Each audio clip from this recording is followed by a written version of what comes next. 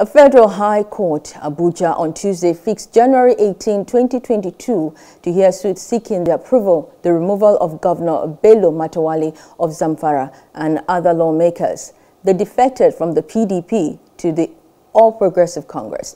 Justice Inyang Eko fixed the date after counsel to the parties adjoined issues in the suit.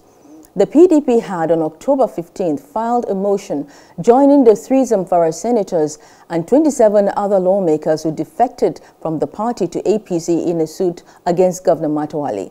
The PDP is asking the court to sack Matawalle, also the 3 senators, 6 House of Representative members and all the lawmakers in the State House of Assembly that dumped the party for the APC.